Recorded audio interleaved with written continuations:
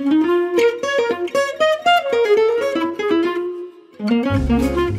Nancy Silverton, and I am the co-owner of Pizzeria Mozza here in Los Angeles. I've invited you into my kitchen so I can show you how to make my pizza dough.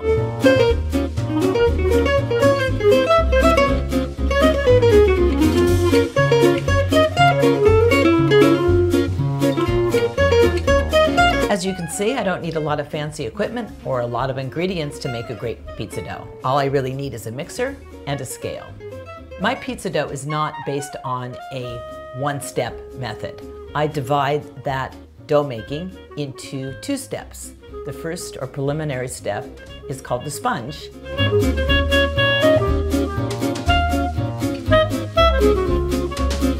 I'm fermenting half of the flours with the yeast and letting them sit for a minimum of an hour and a half to actually overnight, creating a sponge with half of the flour and letting it ferment. I get better flavor and better texture.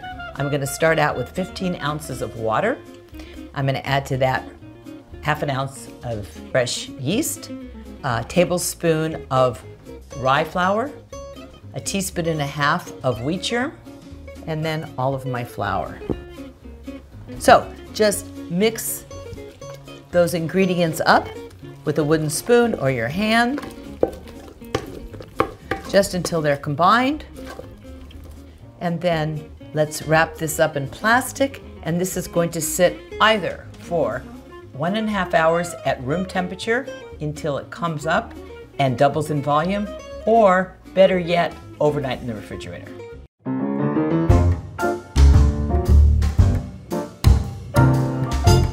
The sponge that I'm using, I have actually let sit overnight in my refrigerator. I prefer an overnight sponge, more flavor, but also what it does is it ensures that my dough after mixing is going to be cold. And that gives me a lot more flexibility. You know, I'm going to be mixing the dough for 10 minutes in the small mixer. And what happens is it really heats up the dough. And once that dough is heated up, it is going to cause the dough to react and rise much quicker. The only downside to that is that you have to think a day ahead if you're going to make pizza. You can't wake up in the morning and say, oh, I want pizza for dinner. My sponge is nice and bubbly and alive. It's easy to see where a sponge got its word for because it looks like a sponge. Just like when I made the dough, you always want to start out with liquid. I'm going to add my remaining flour. I'm adding a little bit of barley malt to my dough. If you can't find barley malt, a mild honey is also a good addition. What that does is it gives the dough just a hint of sweetness, but it also helps the dough with getting that beautiful brown color in the oven.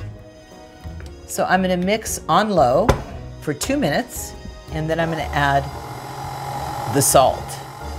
I think whenever you mix in an electric freestanding mixer a lot of flour into the dough, I think it takes only one time that you turn the mixer on too high and the flour goes everywhere before you realize whenever you add a lot of flour to anything in that mixer, you got to start slowly and a low speed. Okay, 2 minutes, and I'll add the salt.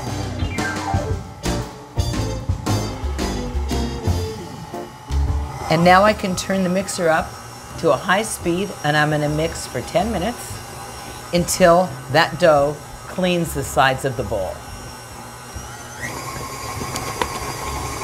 Okay, so when it gets close to 10 minutes, if you have measured or weighed out correctly, your dough should be coming together. It should be cleaning the sides of the bowl.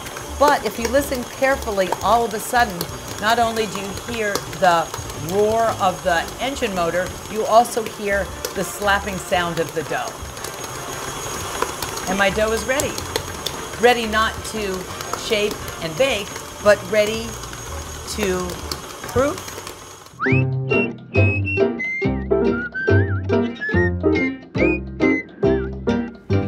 There we go. So choose a nice, deep, preferably ceramic or wooden bowl. lightly oil it.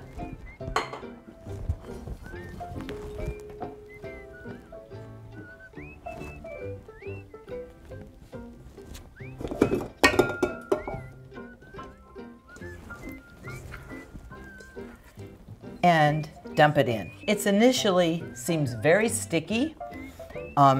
Resist the urge to add more flour. I promise you that as the dough sits for that first 45 minutes and we give it a fold and let it sit for another 45 minutes and give it a second fold, all the strength that's going to be necessary to make a dough that feels right will have happened. So I'm going to cover the bowl with plastic wrap, and I'm going to let it sit out at room temperature so that it doubles in volume. This dough is going to sit at room temperature for about 45 minutes, and we'll give it its first of 2 folds.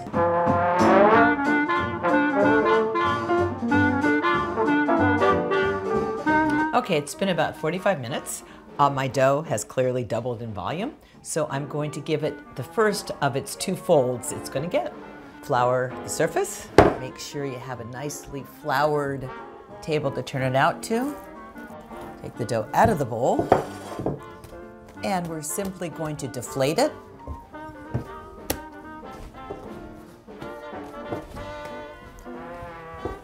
Bring it back into a ball. Put it back in the bowl. And I'm going to cover it and let it sit another 45 minutes until it doubles in volume once again. And then we're going to be able to scale the dough, shape it, and bake it.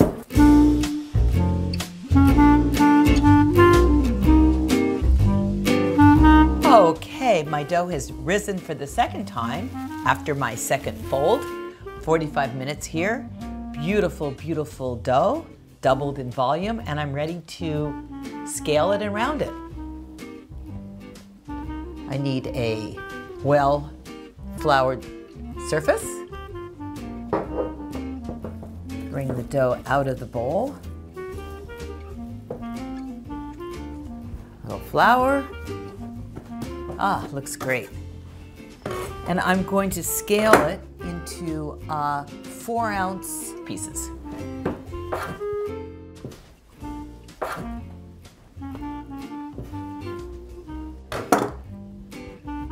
It's sticky.